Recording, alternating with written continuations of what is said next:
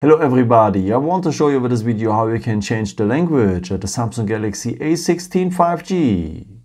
For that we will need the settings for. Usually you can find the settings always if you just scroll down here and then you will have it here at the corner. So this symbol here for the settings, just tap on it. Now you need to scroll down to the point General Management. It is this one here. Usually it is having a gray icon with some white stuff to adjust on it.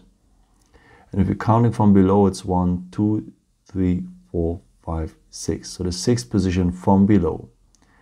Okay, just tap on it. Now you need the first point, language. Okay, here we are. Maybe you're having a little list, like in my case. And if your language is part already of that list, just tap on it, like in my case Deutsch, so German, and go then on the blue button to apply. And then your phone is, in my case now, in German or in your language. Let me change it back to English to show you what to do if your language is not part of the list or if you don't have a list here. I think you can imagine it already as a green plus symbol here to add a language. And now we can choose from many languages. Now just choose your language and so on. Well, let's keep going on here for the video again in English.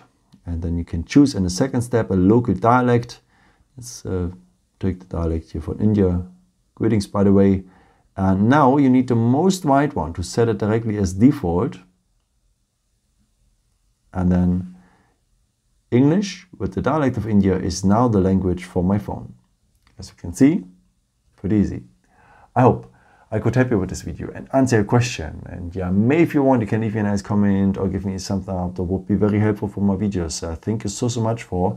And I've created also some other videos if you're interested in, with some more tips and tricks and so on. You can also subscribe me if you haven't done it before. Thank you so much for your support, and yeah, maybe at the next time. Ciao.